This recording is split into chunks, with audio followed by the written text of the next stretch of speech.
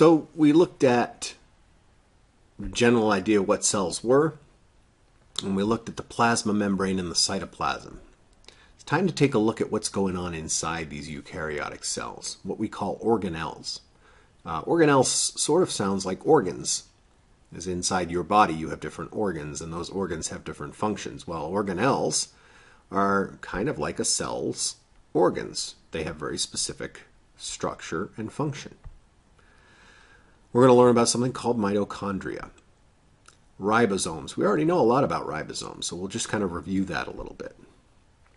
The endoplasmic reticulum, which is also fun to say. The Golgi complex. Lysosomes. Peroxisomes. You might recognize part of the word peroxide in peroxisomes. Secretory granules. And the cytoskeleton. So these are the organelles that we're going to take a look at over the next couple of videos.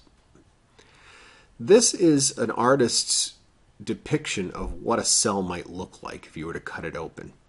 It's not this sort of large amount of empty space. You'll notice it's pretty packed with all of these different structures. And the nucleus is right in the center of this thing. As a matter of fact, nucleus means center. So sometimes when you see pictures of cells, it looks like you've got a nucleus and then you've got all this empty space between the nucleus and the membrane, the plasma membrane. But in fact, you don't. You have lots and lots of different membrane-bound organelles. But if you don't stain the cell correctly, you won't see them. So if you want to observe or examine some of these structures, you have to give them some color so that you can actually see them with your eye, or you look at it with an electron microscope. This is not either of those things. This is just like a painting or a drawing of what a cell might look like. Okay, so it's probably not exactly to scale, but pretty packed. Starting with the mitochondria. Mitochondria are sometimes called the powerhouses of the cell.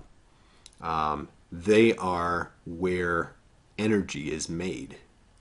Okay, so you break down glucose. Remember, cells need food, and the only food that your cells can use is glucose. So you need to eat something that is either made of glucose or contains glucose. Glucose is a very simple sugar, and carbohydrates, especially complex carbohydrates, are made of lots of glucose molecules or similar molecules that can be easily converted into glucose. Your cells can only use glucose for fuel, for energy.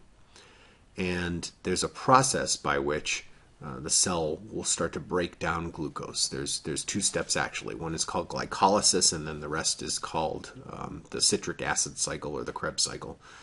But the important thing is that in the process of breaking down glucose, you're essentially doing like combustion of glucose, but in a very controlled way. And you're producing waste products, carbon dioxide and water, and you breathe out the carbon dioxide. But you're also producing a lot of a molecule called ATP. And ATP stands for adenosine triphosphate, and it is the energy molecule of the cell. Okay? It's how energy gets from one place to another in the cell. And so breaking down glucose makes a tremendous amount of ATP if you do it inside a mitochondria. Okay? Mitochondria are made mostly of protein inside a membrane, but there are some lipid pieces, and there's some DNA and RNA in mitochondria. As a matter of fact, one of the most interesting discoveries of the 20th century in terms of cells was that mitochondria have their own DNA. Now, that suggests that maybe at one point in our very, very, very far long ago history, the mitochondria was maybe its own simple one-celled organism that was somehow absorbed by a larger cell, and instead of digested, the larger cell took advantage of the mitochondria's ability to make lots and lots of energy and just kind of hung on to it. The other thing that's interesting about mitochondrial DNA is that it's maternal DNA. Your DNA in all of your cells in the nucleus comes half from mom, half from dad. That's how our reproduction works. But your mitochondrial DNA, only comes from mother. Okay? There is none of your father's DNA in your mitochondria. If you know anything about fertilization and how sexual reproduction works, the genetic material is carried from the father by the sperm, which is really just a carrying mechanism with a little tail that swims it along. There's not much else in there but DNA. And eventually it meets the ovum or egg cell, which is essentially a full cell. Well, the egg cell comes from your mother, and it contains all the mitochondria already. So they're only going to be your mom's DNA in that mitochondria. But it's interesting because you can trace somebody's maternal lineage through their mitochondria.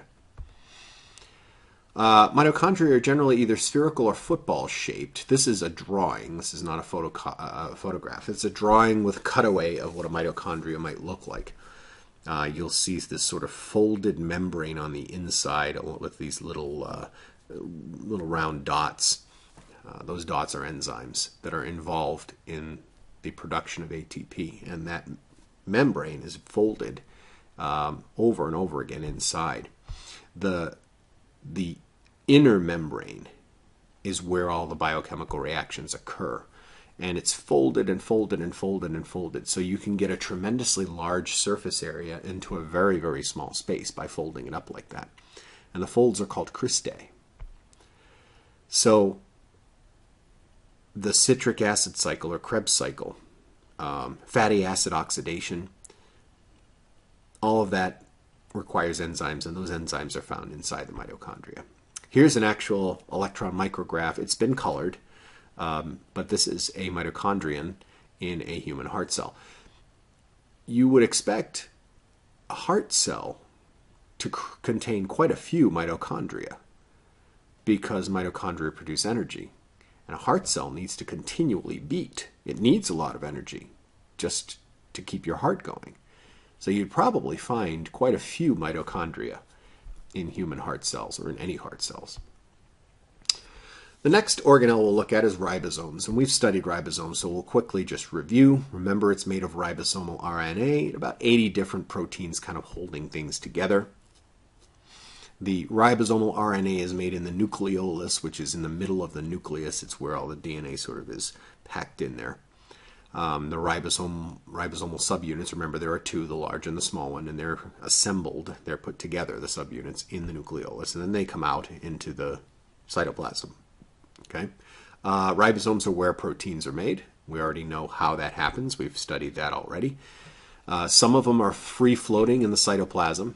In prokaryotes, that's all they are, is free-floating in the cytoplasm. But in eukaryotes, a lot of our ribosomes are actually stuck on the endoplasmic reticulum, which is we'll talk about in just a minute.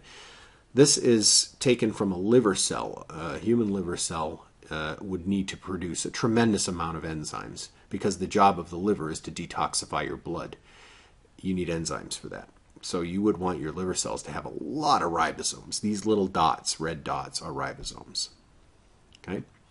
The endoplasmic reticulum is this folded three-dimensional maze of connecting and branching channels made by continuous membrane. It's one long big piece of membrane that's folded and branches into different channels, and it's where a lot of our protein synthesis happens. There are two types of endoplasmic reticulum.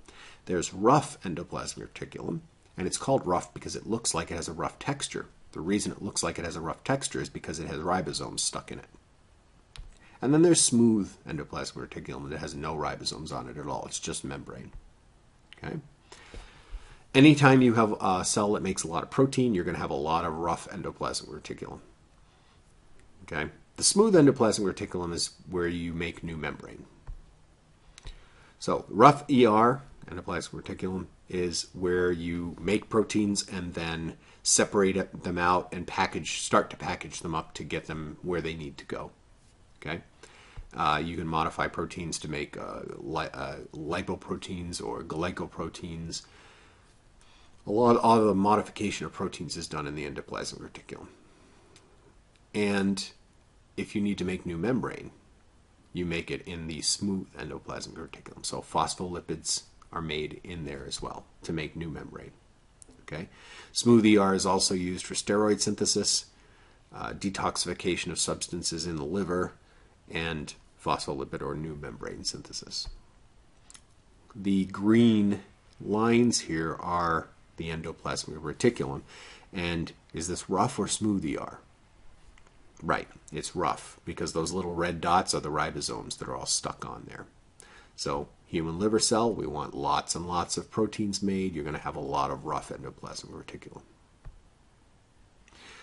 The Golgi complex is also sometimes called the Golgi body or Golgi apparatus.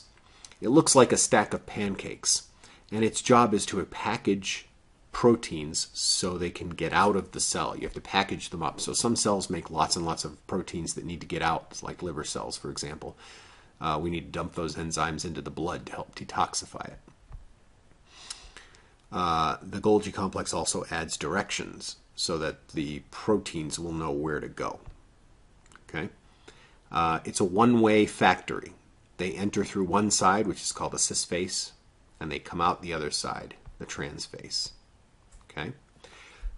When you make proteins in the endoplasmic reticulum, they come off of the endoplasmic reticulum surrounded by membrane, which are called vesicles, these little membrane-bound sacs. They're transported to the Golgi body.